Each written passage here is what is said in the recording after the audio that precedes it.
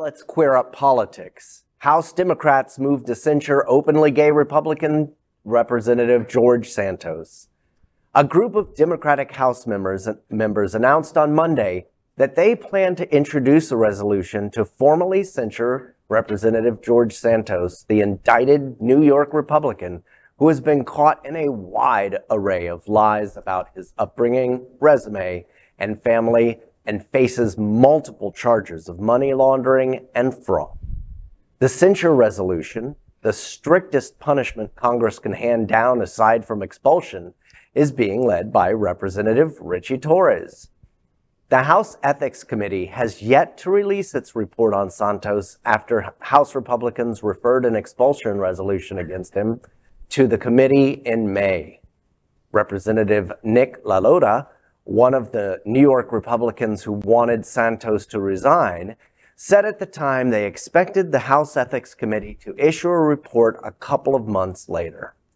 House Speaker Kevin McCarthy said in May that he hoped the Ethics Committee would move quickly in response to the censure resolution.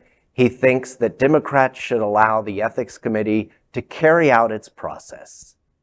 Because Democrats are in the minority in the House, they do not control what legislation makes it to the House floor.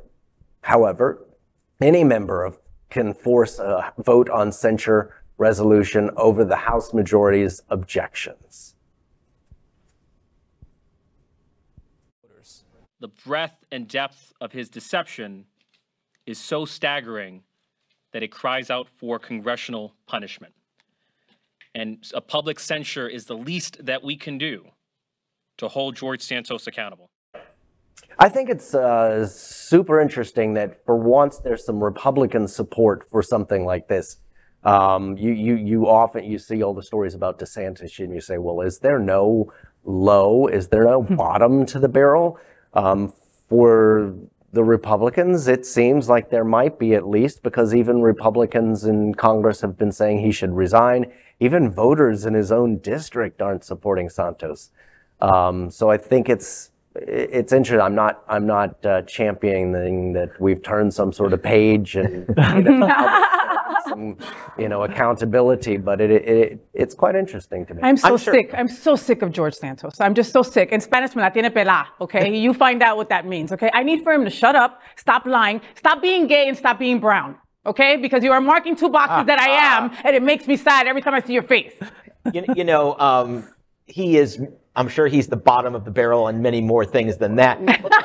But the fact is that the Republicans are slow walking this. McCarthy can say he wants this done swiftly, but the fact is they've got a 5-vote majority. If he gets expelled, it's probably going to go down to 4 votes because a Republican will take, or a Democrat will take that seat back. They're going to probably lose a seat in Alabama in the next cycle. That really only gives them 3 seats to play with as they go forward. So as much as they may hate him because he's gay and a liar and pants on fire liar, they need his vote, because the first vote he takes every session is who's going to be speaker, which party will get to have their speaker, and they need that vote badly. That's another. And Republicans don't care about Santos. They let him get away with what he's getting away with because it's a vote. It's a vote on their side. This is a numbers game, but I can't believe he's been able to get away with what he's been able to say and do over the years. I mean, he's even inspired a character on SNL. Like, how bad do you have to be? Yeah. It's not going to be popular, but Congressman Torres is wrong. And Congressman Torres is wrong to call for the Democratic, basically contingent in the House to censure him. Every single thing, I agree with every single thing that's been said except its conclusion. Because we have watched the Republicans do the exact same thing over and over and over again, and we have criticized them every step of the way. When someone in Arizona said that the election was not fraudulent in Arizona, the Republicans in Arizona censured the representative of Phoenix and I believe Mesa County in action. And the Republicans have done this repeatedly all over the country in censuring against anything that stood up for Joe Biden, for the election, etc. I don't see any difference here. Santos is despicable. Okay, that's absolutely clear. But the idea that the Democrats, without waiting for the ethics committee to make a decision and to call for censure of him before the completion of the reasonable process, it's been a couple of months, of the reasonable process of the projection of whatever Chairman or the House Speaker McCarthy thinks is a reasonable speed. Absolutely, I agree with John's point that they're slow walking it, but at the end of the day, the procedure is in place and we should follow the procedure. And Representative Torres is demanding, like a little spoiled child, that we're going to censor him, which will have no impact at all. None. Mm-hmm. And also, the House has already made a decision on Santos. They voted. While there may be some Republican votes, not enough to remove him because they tried to do that. And the majority would not act on Santos.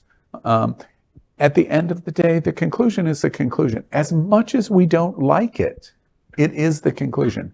We should follow the process, we should accept the process, and we should wag our fingers at the Republicans for doing exactly what the Democrats now want to do, which is exactly the same thing.